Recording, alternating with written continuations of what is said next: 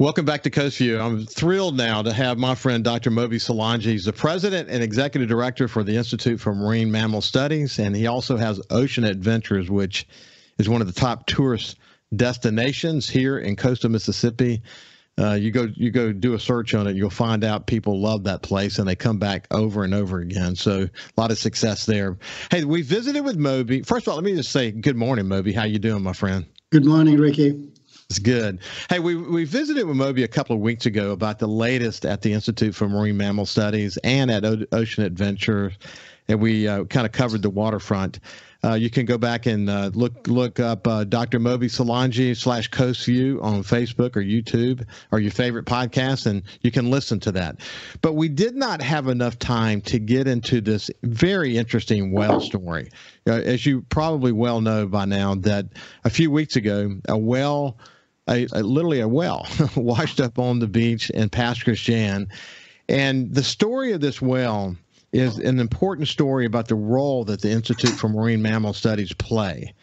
We've often talked about sort of dolphins being the canary in the land, in the mind, that helps us understand about the health of the ecology. And, the whales are no exception to that. In fact, if you go far off the coast of Mississippi, out into the Gulf of Mexico, there are some healthy whale populations out there. So when one washes up in Pass Christian, it's something that's notable. It's not necessarily unexpected, but it is an exception to the typical rule, for coastal Mississippi. So it's an important moment. So we're going to tell the story of the whale today. So Moby, when did you first learn that there was a dead whale? Well, we got a call on Saturday. I don't remember the exact date, but it's like January sometimes, and that there was something big floating. And we sent our person in that morning. She determined it was a whale, and we didn't know the species at that time, and it appeared to be one of the very rare species. That's how we started.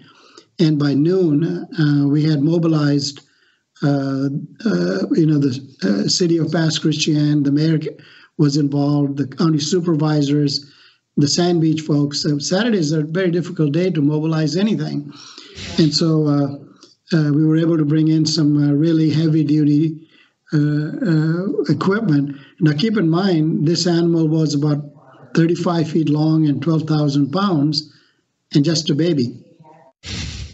Wow, that's incredible. So, what kind of species was it, Moby?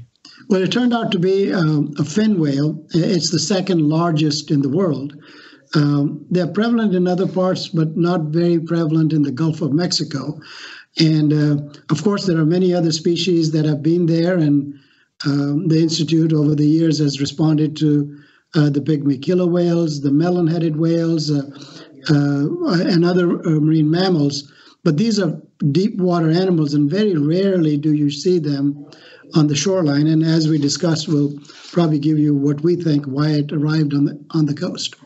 Yeah, it's interesting to think about it. I remember early in my life when I spent a lot of time in Florida, and destined charter boat captains used to talk about in August, early September, they would go far enough offshore and they would literally look for the whales. And when they found the whales, they would usually find some pelagic species and lots of fish and so on. Later in my career, actually, now that I think about it, I had learned early in my career about pods of killer whales in the Gulf of Mexico, but it was after the oil spill that we started having more of a conversation about killer whale presence. When people think about killer whales, they tend to think about Washington State, in Puget Sound and that kind of stuff. But we've got actually a pretty healthy population of killer whales in the Gulf of Mexico, don't we? We do. And again, this particular whale is a baleen whale. This is a toothless whale. These animals live on plankton, whereas the killer whales swallow things whole. I mean, they can swallow a whole seal or a sea lion, and it's within 45 minutes it becomes emaciated and liquid in the stomach of these toothed whales. But the baleen whales, they gulp large volumes of water, then squeeze it out, and the baleen, which is like a big mustache in front of it, filters out the plankton as the water is pushed out, and then preens it to be able to then feed on it over many, many hours. So that's a big difference. And again, like the fin whale can be as long as 90 to 100 feet. They can live very long lives.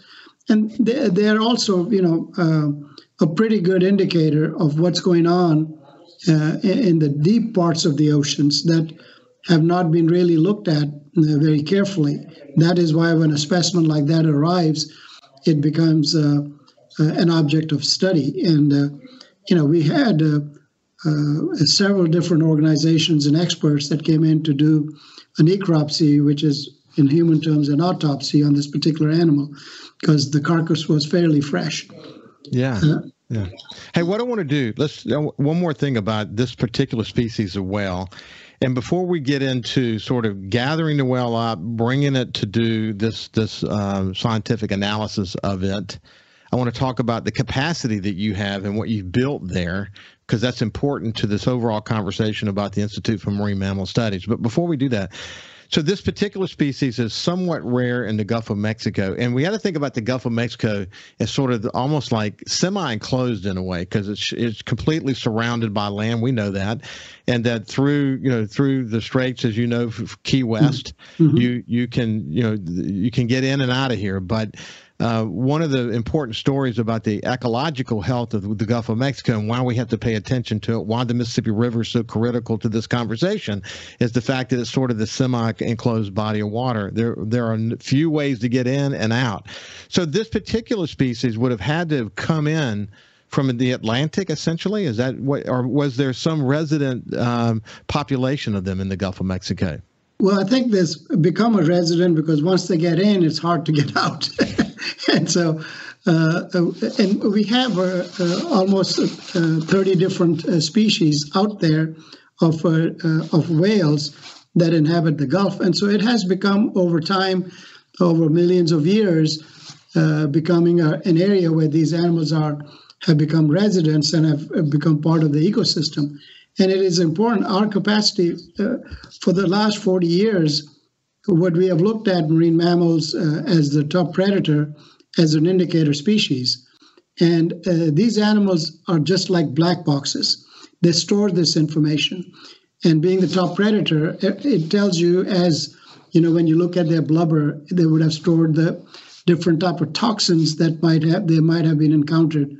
And so a lot of the stuff that is unknown throughout their lifetime can be recovered from studying them. For example, with dolphins, if you took a tooth and sectioned it, just like a tree, those rings in the tooth will tell you what happened during the life stage of those animals. So there's an incredible amount of information that can be gathered. In addition to dead animals, what we do with live animals, and this is very unique with IMMS.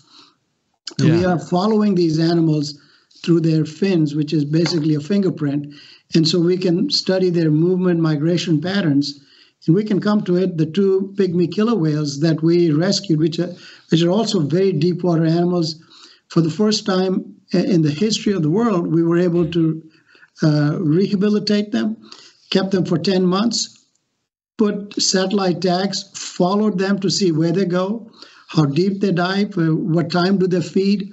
And we were able to determine, this is very unique to the stuff that we have done. We've been able to rescue melon-headed whales, which nobody else has been able to do. So the Institute has done some very remarkable work, and it's, I think, advancing, again, with its work with the College of Veterinary Medicine at Mississippi State and working with other universities. We have made quite a bit of advancement so that our state can use these as indicators to be able to, ascertain what may be going on. It's extraordinarily important work. So if the average tourist or even coastal Mississippian goes to ocean adventure, you're going to have this opportunity to have interactions with animals, et cetera, et cetera. But behind the scenes of all of that, the foundation that created the ocean adventure opportunity was the Institute for Marine Mammal Studies. And what Moby and his team have built there have been first, it's incredibly important, but is also impressive. For example, to go to your pathology section to see what you built there, to be able to do the kind of dissections essentially of an animal like the one you found in Pascagoula, it's really, really impressive. When we come back on the other side, we'll talk. I'll let Moby talk a bit about the capacity that he's built, and then we'll specifically learn what we've learned about this particular whale. We'll see you after this break. Welcome back to Coast Vue. I have my friend Dr. Moby Solangi, the President and Executive Director of Institute for Marine Mammal Studies. And look, I have to tell you, Moby knows this, but early in my life, I just loved anything to do with the water, fishing, you name it. I had friends actually who worked at Marine Life back in the day, and just enjoyed my association with them. I at one point in my life, I saw myself sort of being maybe a marine biologist and doing work at something like Marine Life, but it's kind of part of my DNA, so to speak. Hey, when we went to break, we were talking about this incredible capacity that you built there, which is the foundation for the Institute for Marine Mammal Studies. That's incredibly important. Like you pointed out a few minutes ago, you're doing work that is globally important. So you have this whale that's washed up on the beach in Pascagoula. You rally all these people, including the Sand Beach Authority and all these people, to help you with this 12,000-pound animal. Where does it go? How do you get it there? And then what happens when you get it there? Well, it was about 300 yards from the beach, and it's a very shallow area. This animal probably lost its mother was sick and lost from its group, and slowly and steadily with the currents drifted. It was a young animal, probably 3-4 years old, and came in. Usually when an animal gets sick, they want to go to shallow water so they don't drown and be away from predators. So it was in fairly fresh condition. We worked with NOAA.